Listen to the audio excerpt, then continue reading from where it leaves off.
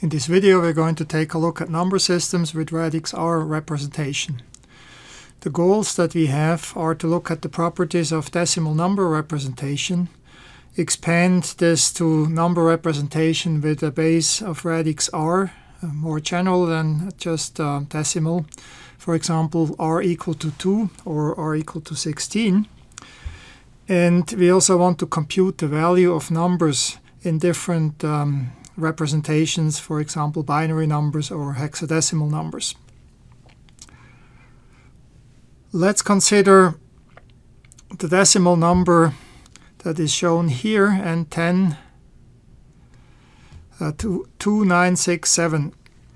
Okay, we of course call this 2967, which is written out here,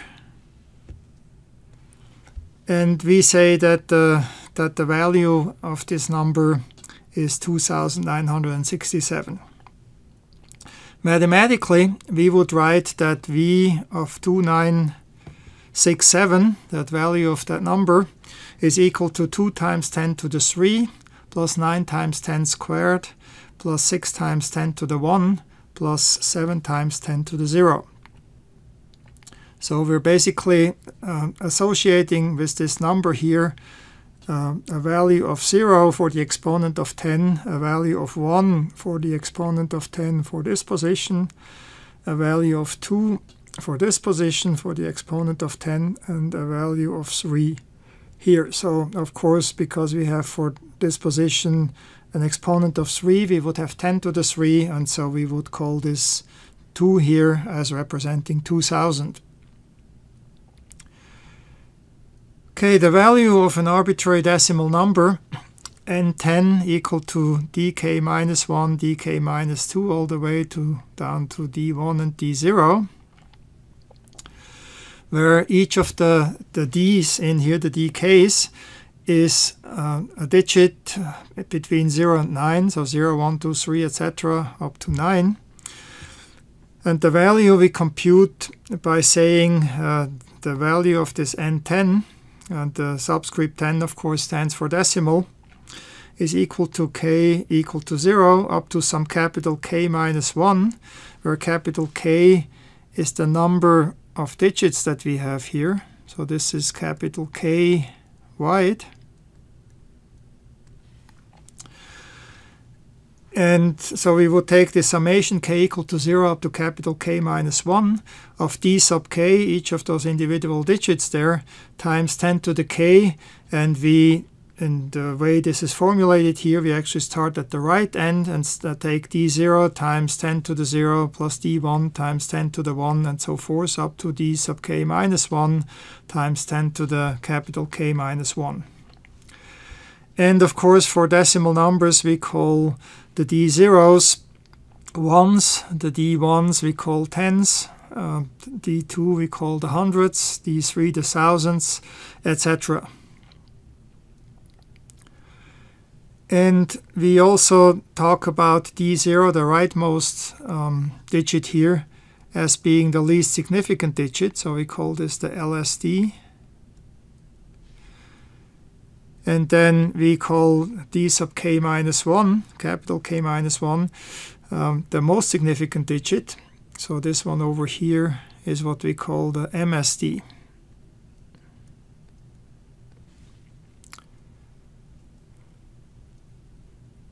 Now, nothing really prevents us from making this more general and saying that instead of 10 for the base or the radix, we could use some other number, R, as it is called here. And then we have a number, capital N sub R, which is n sub k minus 1, n sub k minus 2, etc., all the way down to n1 and then 0.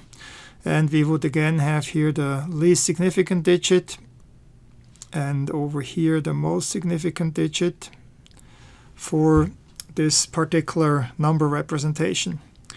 So we think now of using a Radix R basis. So each of those individual digits here is from the set 0, 1, 2 up to R minus 1. and would be computed, then the value would then be computed as v of n sub r as being k equal to 0 up to capital K minus 1 of n sub k times r to the k. So r equal to 10 would be the decimal system. A general system could have another r. For example, for binary, we use r equal to 2.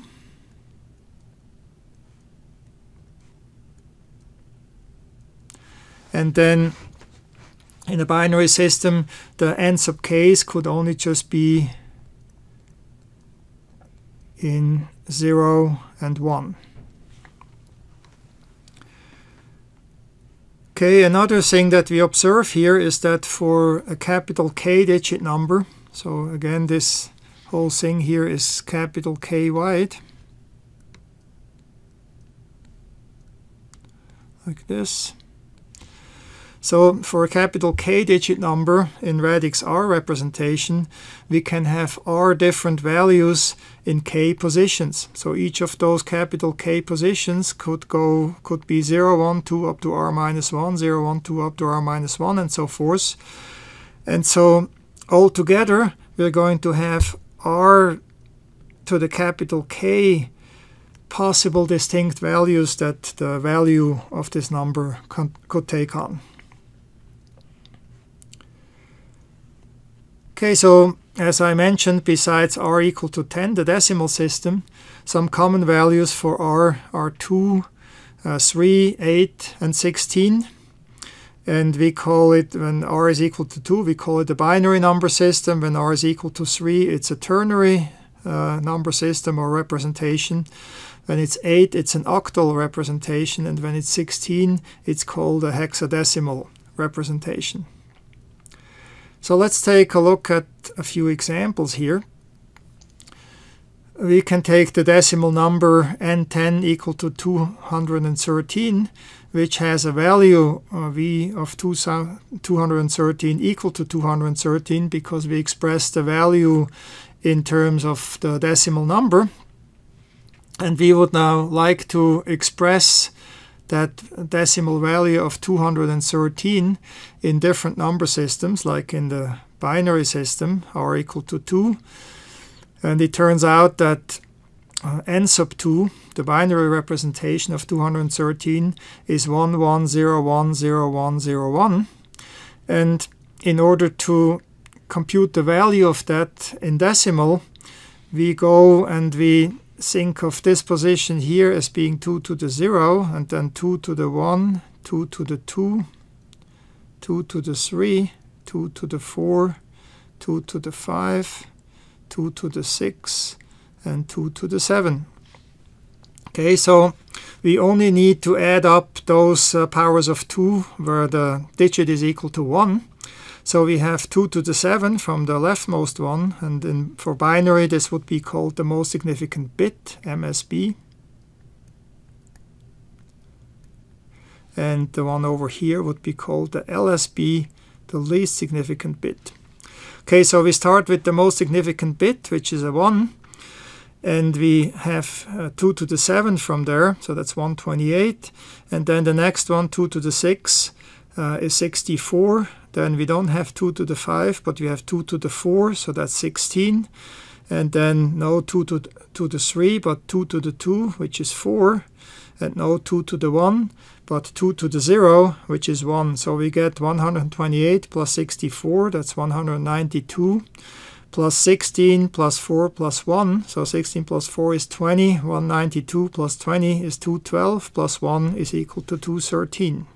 And so we get the decimal value of this binary number 11010101. If we do this in ternary, just for the fun of it, the number n sub 3 would be then equal to 21220. And so again, we use the powers of 3 now. So we have powers of 3 to the 0. If that thing lets me write here. I guess it doesn't want.